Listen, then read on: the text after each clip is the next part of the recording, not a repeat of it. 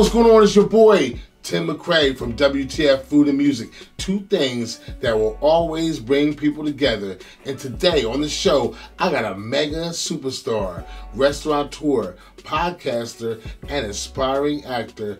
Tim McCray is in the building, y'all.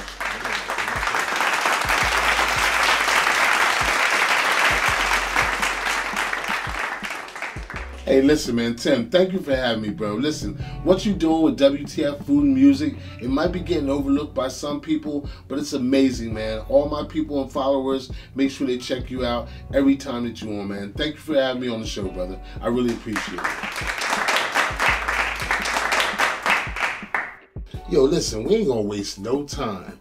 I always ask people, what is your version of success? Break it down for us, Tim.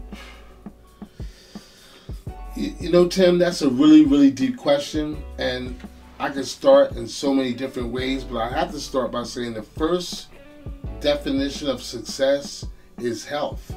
Waking up in the morning, man, being blessed to take that first breath, to be able to inhale and exhale, that's the first level of success, because without that, your day is pretty much done.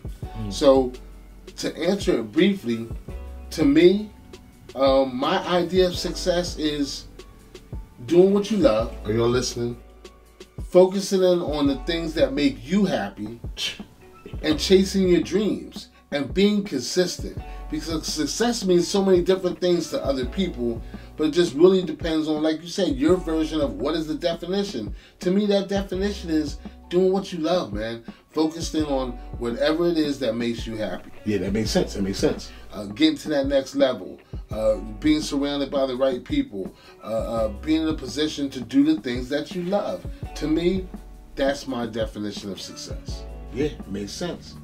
So, Tim, I gotta ask you, if you were trying to give advice to somebody that was trying to break into acting, podcasting, or just starting their own business, what would you tell them? You know, Tim, first and foremost, the first thing I would tell them is stay away from the naysayers. Stay away from the people that stagnate your process.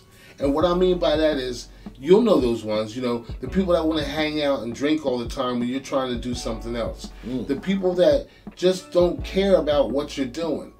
When you're trying to get to another level and grow, you have to sometimes elevate and be separated from these people.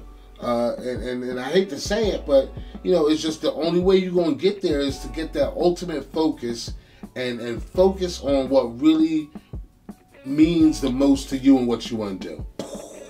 I mean, I don't know how else to say it. Yo, that's incredible, man.